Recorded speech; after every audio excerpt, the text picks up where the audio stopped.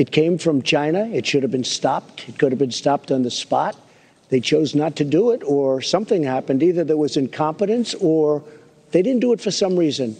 And we're going to have to find out what that reason was. But people are absolutely scared.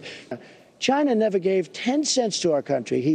They ripped off our country for many, and I've told this to President Xi directly, in a nice manner and in a not so nice manner. I get along with him.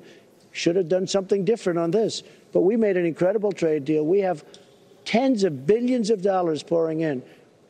President Obama and Joe Biden didn't do anything. China ripped this country off for many, many decades, and I stopped it.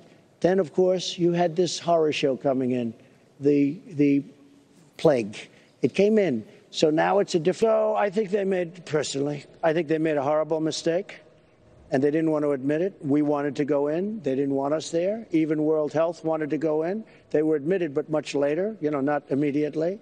And my opinion is they made a mistake. They tried to cover it. They tried to put it out. It's like a fire. It's really like trying to put out a fire.